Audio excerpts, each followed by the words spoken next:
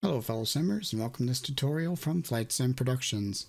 Today we're taking a look at a curveball that Orbx FTX Global Vector throws at us every once in a while, and that has to do with the airport elevation corrections tool that's built in within it. Now every time you add an airport, or remove an airport, or update an airport, you're supposed to run this auto activation configuration tool.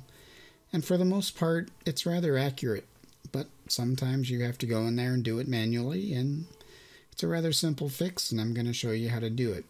This is what you may expect if your airport elevation is way off. Not only do you land in the ground, you land below the ground. So to fix this, all we're going to do is hop on over to our FTX Central.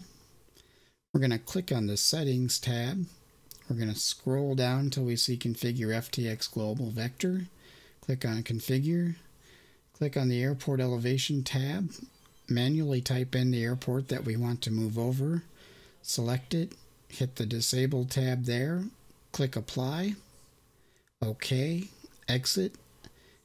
And we can minimize that. Now the next time that we land here in Austin, we should be looking pretty good and be above ground instead of below ground.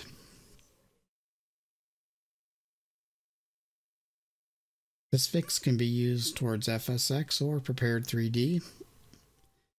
One of those, it's actually kind of nice. You can use it towards either one. Now, as we're getting ready to land here, we hope to stay above ground and not below it. And we are down and we're looking good. Reverse thrusters are on. And there you go. That is the quick fix, and it's rather simple. If you like what you see, don't forget to subscribe. Check us out on Facebook at facebook.com/FlightSim Productions.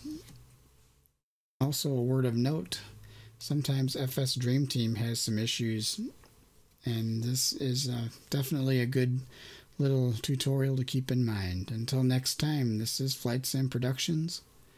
Keep your head in the clouds.